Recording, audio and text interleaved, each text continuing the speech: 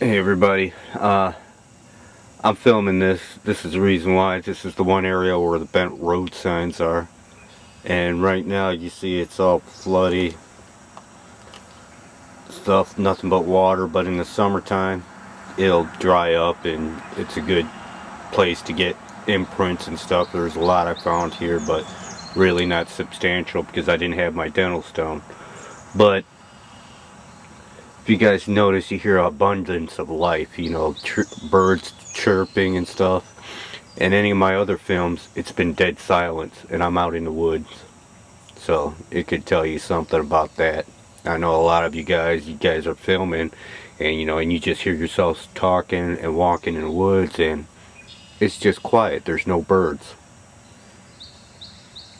And right now, I just seen a couple of wild turkey. There's Canadian goose in here. He's swimming around somewhere. But just another thing to let you point out. It's a good area too.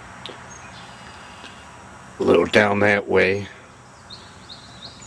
there's the two ponds. That's a good food source. They got fish, snail shells, and just a lot of other things going in there and stuff.